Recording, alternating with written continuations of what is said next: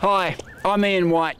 I'm in the bush at Terry Hills, just out of Sydney, and I'm looking for five corners. It's not a very common plant, but I've got a feeling I know where to find one.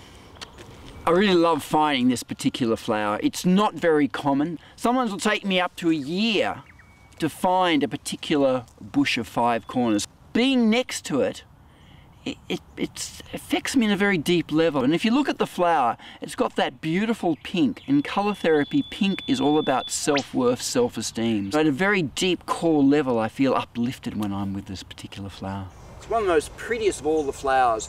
It's all about self-esteem, self-confidence and self-love. Qualities we can all do with a bit more of. I think everyone at some point in their life has gone through a period of lack of confidence or low self-esteem. And because it's such a crucial quality what this flower provides, it's in a number of the combinations. It's in the confidescence, and probably one of the main ones. It's in the abundescence because it also has the ability to clear sabotage. It's also in the womanescence, a lovely remedy. It's a great one for children. The five corners refers to the actual shape of the fruit.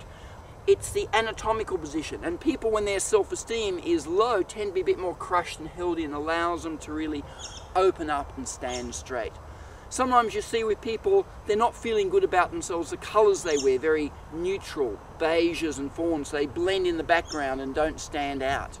Or they don't take much care about how they look. Their voice tends to be a bit low and flat. So this one, once you change self-esteem, self-confidence, they tend to open up and become brighter and feel better about themselves. If you would like to use this essence or any of the combinations that it's in, then please go to our website, click on products, and you'll be able to order it from there.